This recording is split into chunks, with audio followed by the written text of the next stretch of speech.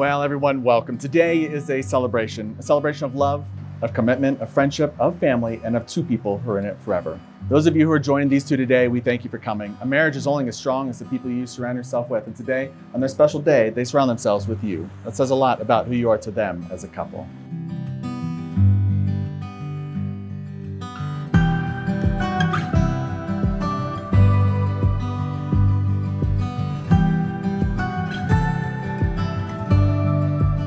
I love your patience when I've been talking to computers all day and forget how to communicate with humans. I love your adventurous spirit to the point where you follow me down a ski run that's not that bad. Or trust your life to a piece of gear that's totally bomber. I love your drive to actually do good in this world instead of joining the corporate machine like the rest of us. I love how prepared you are, like how you bought me a nice little vow book for me to use. And I'm reading my chicken scratch off a piece of paper here because I forgot it at home. I love how much of a nerd you are and the way you immerse yourself in a story, even if it's a bad vampire romance novel.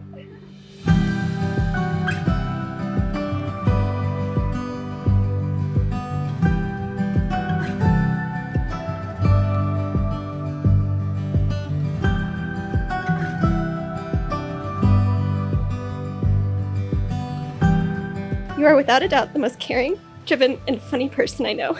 You deserve every good thing that happens to you, and I can't put into words how proud I am of you and to call you mine. It is my hope that you already know all of these facts, but in the event that you should forget, Ian, I vow to remind you of all the ways in which you are brave, better, and the best. I vow to love you first thing in the morning when you're feeling a bit prickly, because I know on the days when my thorns are sharp, you will forgive me.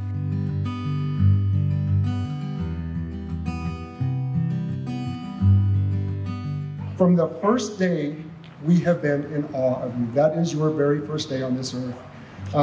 Your personality shines in everything you do, from your one-armed crawl to nervous baby to old man walk. You have been a source of laughter and inspiration. And over the years, you've grown into a beautiful young woman, and tonight you are truly the most beautiful bride.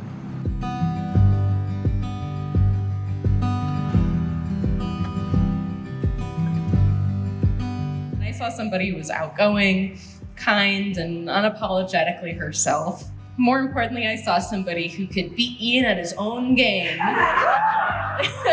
by refusing to play by any rules but her own. I think it's clear to everyone here that some things in life are just meant to be. I'm honored to have been a part of this one. You've already accomplished so much, and I can't wait to be a part of whatever y'all accomplish in the future.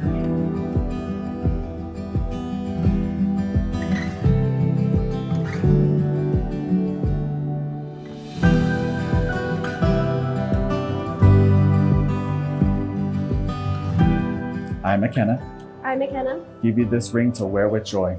you this ring to wear with joy. As a ring has no end, As a ring has no end, neither shall my love for you. neither shall my love for you. I give you my heart, I give you my heart from this day forward, from this day forward, for as long as we both shall live. as long as we both shall live.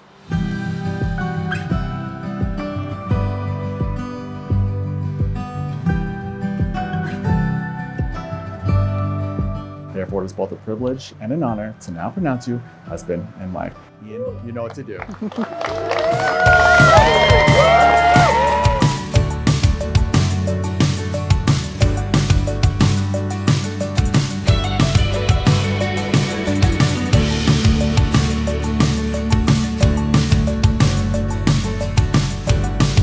We are thrilled and we are honored that all of you took all the time to celebrate the union of these two adorable people with us tonight. So thank you all for traveling and coming to this wonderful event.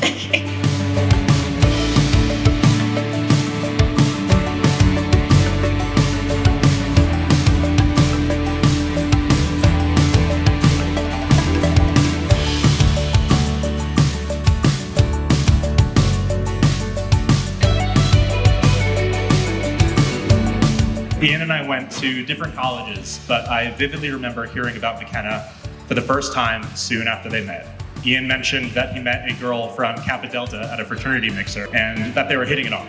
I knew right away before I even met her that she was someone special just from the way that Ian talked about her. And I was right.